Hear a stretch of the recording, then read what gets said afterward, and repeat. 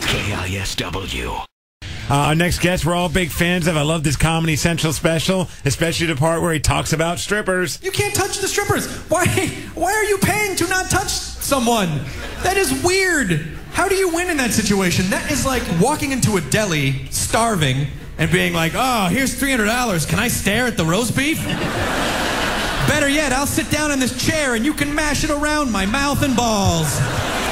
Please welcome to the show, Chris Hardwick. The classiest of bits. Yes, we're highbrow here. Clearly I am too.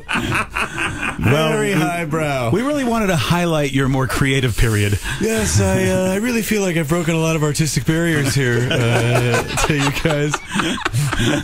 Oh, that's awesome. So it's good to have Chris back in the studio. Make sure you check him out, Tacoma Comedy Club. Go to tacomacomedyclub.com to get all the info. But you got tonight, tomorrow night, shows at 8 o'clock and 10:30. So you got no reason to not check it out. If you have a time machine, last night as well. Oh, last night as well. And that would give you a fifth show to go see in the past.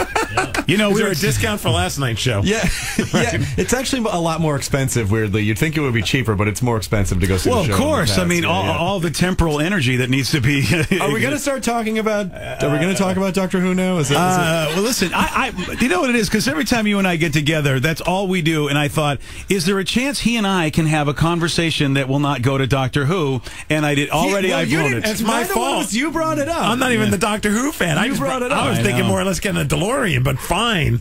Yes. I'm way more mainstream than you two. The new season comes back on March 30th of Doctor Who. Oh, it's March 30th, yeah. Let me ask you quick, just because it's the big news, is this the last season for Matt Smith? At least the last episode? Because he said he was done next year, and he said that in 2012. That I don't know. He made a comment in 2012 saying, after next year, I think I'm done. Well, it's 2013. This is the next year. It's possible. I mean, that I don't know anything about, but I do know that this year's the 50th anniversary, and I haven't heard anything. You're supposed to be in the know, man. I don't know. You know nothing? Well, I'll tell you this. I emailed David Tennant like 2 months ago, and I was like, come on, please tell me. Is there really going to be something for the 50th? And he says, I haven't heard anything. So I don't know, but it feels like there should be something this year. Yeah, and quickly, because usually whenever there's a huge anniversary, when the TV show was running, they would haul out all the old actors that played previous incarnations of the Doctor, and somehow, some way, they'd find a way to get them and all the companions in one episode.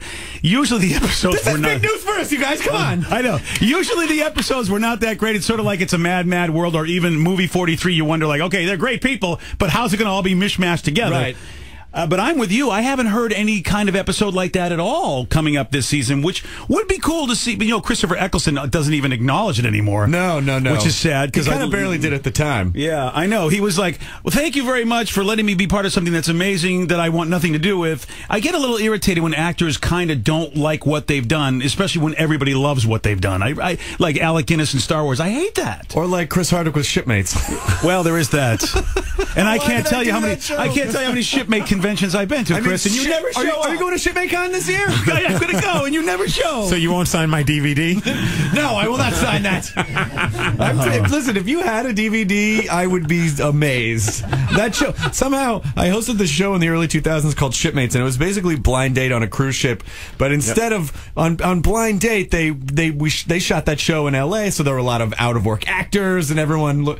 But Shipmates was shot on the East Coast, and it was just like girls who work in nail salons and bouncers and like wannabe strippers, and then girls who I think just formed out of like alcohol sweat. I mean, it was the show was so gross.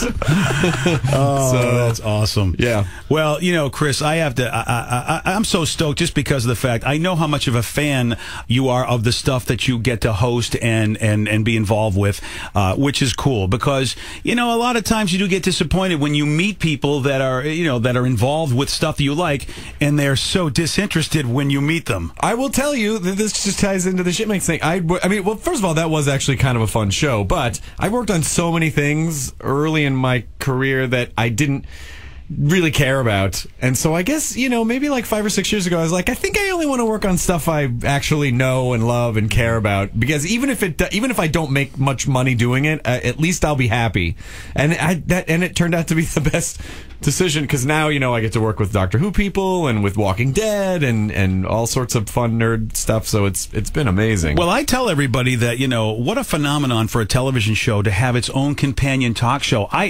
Chris, I don't know of any other show that I can remember that's ever had that, where it's like, all right, here's a show, and now here's a talk show to be for everybody to talk about the show. When of course we're talking about the Walking Dead. Here at the station, you guys don't do Talking BJ, like a radio show?